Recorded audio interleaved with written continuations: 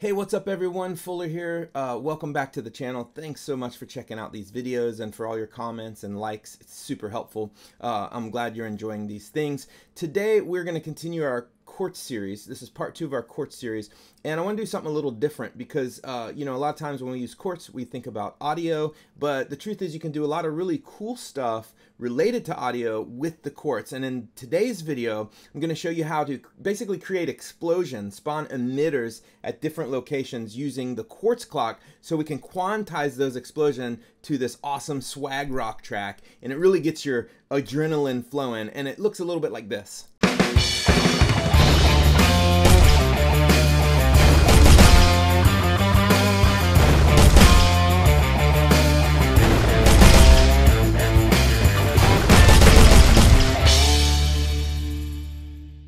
So there it is. That's what we're going to create today. I'm going to kind of show you how I did it, and then you can run with that, do whatever you want. This isn't the only way to do it, but this is, I think, a good way to do it. And I think when you can quantize action to music in a game, it's super impactful. And so that's what we're going to do. So let's jump into the blueprint and look at what we did. So here's our level. When we play this level, it spawns the track, and basically what I did is I just created these 6 spheres, basically, and all you got to do that is just drag in your shapes, your spheres. You can color them, change the location, all that stuff. I did add physics to them and weight so that they're moving and there's a little bit more action to it. You could do whatever you want, use whatever shapes, but kind of I just envision kind of like a Running Man kind of thing where you're running through these things and they're exploding. So let's go over to the blueprint. And I'm not going to spend a lot of time on setting up the Quartz clock. If you want to learn how to do that, please watch part 1 of this series. We did all that, and I don't want to waste time in this one. But basically, I set up a Quartz clock as per the instructions in our first video. And then what I did is, once I created the variable, I pulled in, I created the sound for this track. It's just a little... It's a little swag rock cue that I wrote for some TV shows. And I brought this in, and then I play this Quantize, and then I start the clock. And then once the clock starts, it's going to play Quantized again. You can learn how to do all of this in the previous video. Now here's the part we're going to focus on today. After we create this clock, we can't talk today. After we create this clock, we subscribe to the quantization event on the bar, and we're going to delegate this. So this is now going to basically trigger this event every time we have a bar event. And that's what we want, because we want to trigger these explosions and emitters based on the music. And it'll be in sync because the track is also playing to the same Quartz clock at the tempo, which I think is 92. Yeah. Okay. So now what we're going to do is we got to do 2 things. One, we got to get the location of the sphere, because that's where we want the emitter to happen. And then we've got to program that emitter to happen. And then also we'll throw an explosion sound on it, just so it's like total, you know, Michael Bay. So we're going to go over here. Let's get our first sphere. We're going to click on that. Then we're going to go back to our map, and we're going to right click, create a reference to sphere. So now in this blueprint, I have a reference to that sphere. And we're going to drag off here, and we're going to get location, get actor location. So now we have the reference to the sphere and we know where it is, and that's going to come in real handy. Now I do want to show you one thing. I want to come off here and I want to do a print string, and then I want to drag number bar to that, and I just want to show you what happens when we do this. In the corner you'll see our bars are counting. 3, 4. So that's a visual representation of what's happening with the Quartz clock. And so we're just going to leave that there. So now what I want to do is I want my first explosion to hit right on that downbeat. And if you notice, the track starts 1 measure and a drum fill pickup note, and then measure 2 is actually the downbeat. So you got the drum fill 2. So we want that first explosion to hit on 2. So how do we tell Unreal to do that? Well, pretty easy actually. We're going to come out of the number of bars, and we're going to do it equal.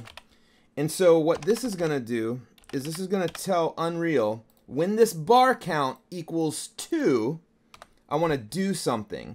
And so what I got to do is I got to drag off this Boolean, and I'm going to add a branch. And so what the branch does is it basically says, hey, when this is true, when this bar is 2, after the clock is started, keep track of the bars. After it's bar 2, I want you to do this thing. Now we got to trigger this branch node, and we'll trigger this off the bar. Again, every beat, every bar of this clock is going to trigger this event. So we're going to trigger it. We're going to check to see if it's bar 2. If it is, we're going to come out here. And then if it's not, it's going to go out here. But we don't need it to do anything if it's not. So we'll just leave that blank. So we're going to come out here. And when it's true, we're going to spawn emitter at location.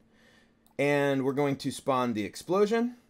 And we're going to spawn it at the location of the first sphere. So that's it. Now let's also come out here and let's play 2D sound. And we're going to select explosion 2, which is this. Perfect. So now what's going to happen is when the clock starts counting and it gets to 2, it's going to trigger this emitter at the location of the first sphere, and it's going to play this sound. So fingers crossed. Let's see if this works. Keep an eye out for the sphere. Bam! Perfect. It's exciting. It's like a 70s action movie. Now, let's make that explosion bigger too, because it's cool. You can just go in there and you can Michael Bay it all out. Total Transformers here. And let's just blow everything up. Here we go. Bigger explosion. Nice. Now we're talking. And so basically, all we have to do now is just do that for each sphere. And I'm not going to walk through that. That's just obsessive waste of time. You basically do the same thing. But you do need to do one thing. So you can only pull one pin out of here. So what we got to do is we need to bring this out and we need to do a sequence. And what the sequence will do is it'll allow us to send out multiple pins when this triggers. Now, it's not exactly the same time, but it's so close that you can't tell. And you can put as many pins here as you want. So what you can do is you can just go over here. You can copy this whole logic, paste it, bring it down here, and then drag this to here. And now you've created another explosion. The only thing you need to change is the location. So let's get rid of the sphere 1. Let's click on sphere 2. And then again, right click on here, create a reference to sphere 2. Now we drag this to the location, and that's going to explode it at the next location. And let's make it a little bigger. And everything else should work the same. Let's see what happens. Here's explosion 1. And then here's explosion 2 right here. Oh, you know what I didn't do? I didn't change the beat. We want this to happen on beat 3. And we also need to drag this out and connect it. I'm glad that happened, because that would be wrong of me. You wouldn't be able to figure that out. So there we go. Make sure you drag that. So now when it gets to beat 3, the second explosion is going to happen. Bam. Now it's going to come over here. Bam. Okay. And there's nothing here because we haven't programmed yet. So anyways, that's pretty much it. You can do this for all of the spheres. You can add as many as you want.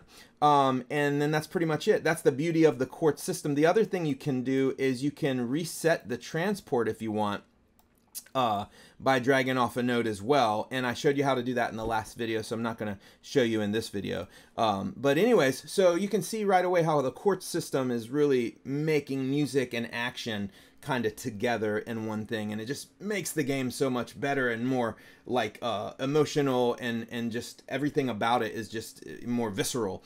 So it's a really cool technique, probably underused. I wish more video games, you know, kind of did more stuff with music, but you know, who knows. So anyways, I hope this video was helpful, and thanks for checking it out. Make sure you like and subscribe to the video. That helps the algorithm. That gets my videos out there, and it just makes me want to make more videos. So anyways, have an awesome day, and we'll see you in the next video.